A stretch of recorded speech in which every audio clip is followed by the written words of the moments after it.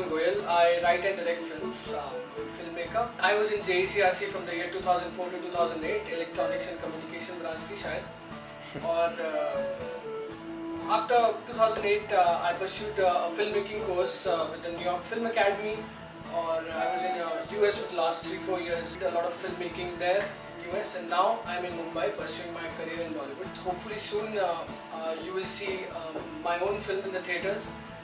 Currently I cannot talk much about the project because it's a little premature to talk about this. जब मुझे email आया JECRC वालों का कि भाई आपको एक वीडियो बनाना है जिससे कि आपको मोटिवेट करना है बच्चों को कि वो रेनेसा में पार्टिसिपेट करें। पार्ट करने के लिए भाई मैं जब कॉलेज में था तो हम लोगों को तो मोटिवेट करना पड़ता था क्लासों में जाने के लिए। मुझे याद आता है कि कॉलेज का फेस्टिवल होता था फरवरी में और हम लोगों का तो फेस्टिवल दिसंबर से चालू हो जाता था। हम लोग दिसंबर से बाहर घूमने लगते थे। तो I am still not sure कि ये कैसा मोटिवेशन करना है। और मेरे को तो यहाँ तक याद आता है कुछ ऐसे गांडी बच्चे थे जो कि एक्चुअली में दिखते ही सिर्फ रेनेसा के टाइम पे थे, जब यूनिवर्सिटी एग्जाम होते थे तब दिखते थे। चलिए फिर भी क्वेश्चन ये अराइज होता है कि रेनेसा में पार्ट क्यों ले। बहुत सारे लोग ऐसे सोच रहे हैं हमें तो जॉब करना है, हमें क्या मतलब इन को-करिकुलर एक्टिविटीज से। आई थिंक गाइज जब आप अपना इंटरव्यू के लिए बैठते हैं और जो HR वाला जो कंपनी वाला आपका इंटरव्यू ले रहा है, जब आप डोर खोल के और उस सीट तक आके बैठ के पहला हेलो से बोलते हैं, वो उतने में ही समझ जाता है कि ये लड़का क्या है इसके अंदर। You can always gain knowledge but that extra dimension to your personality जो होता है, I think that is something that you can really develop, जो कि नजर आता है। दूसरी चीज़ ये है कि you get to meet so many new people, so many new friends you make. मैं ऐसे बहुत सारे लोगों को जानता हूँ, people have found there soulmates in this cultural activities. जो दूसरी ब्रांच की लड़कियाँ होती हैं, अगर आप उनसे कोई बात नहीं कर सकते हैं तो ये कल्चरल एक्टिविटी सबसे बढ़िया तरीका है उनसे बात करने का। दूसरी चीज़ ये है कि आजकल I think engineering is become a very basic discipline.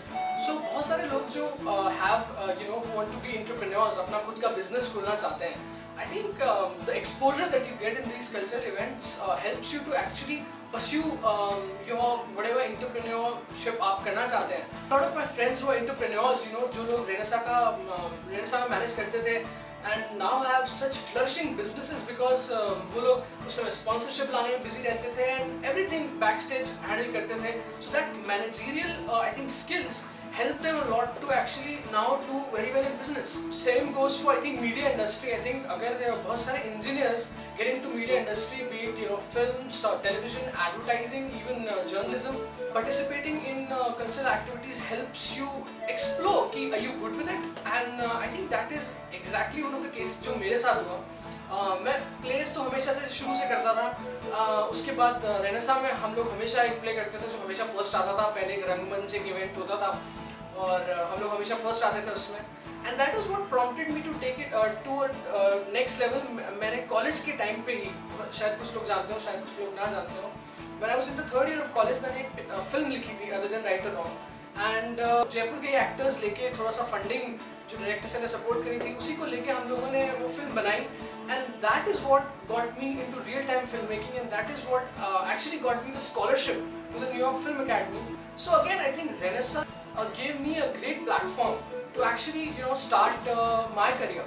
मेरे कई ऐसे भी फ्रेंड्स हैं जो लोग रेनेसा में कभी पार्ट नहीं लिया, एंड नाउ दे रिग्रेट। वो कहते हैं यार तब रेनेसा में पार्ट ले रहे थे तो शायद कुछ, अब तो लाइफ बड़ी मोनोटनस हो गई, अब तो कुछ मौका मिलता नहीं है जॉब में कुछ भी करने का। So I think guys, don't let that happen. Life always makes you richer every year with new experiences, new values. When I look back, तो मुझे ये लगता है कि जो रेनेसा था, that 4 साल मैंने participate किया और every year I think I became richer with just मस्ती, fun, laughter तो है ही, with a lot of new friends. And just a great amazing life experience. एक memorable moment जो मुझे बोला गया था कि कोई memorable moment आपका हो, I think the entire Renaissance is memorable. I think मुझे याद आता है फरवरी की वो भीनी सर्दी होती थी और it was like Diwali in college. मतलब it was just magical. चलते बस 2 ही लाइन मैं बोलना चाहूँगा कि जो मकाम जिंदगी दिखाएगी उस पर कहाँ जोर चलेगा तुम्हारा, बस एक ये सफर ही तो है जिस पे पूरा हक है हमारा। So guys, make the most of this journey of engineering years and participate, spread the joy, love, and make everybody proud. Bye.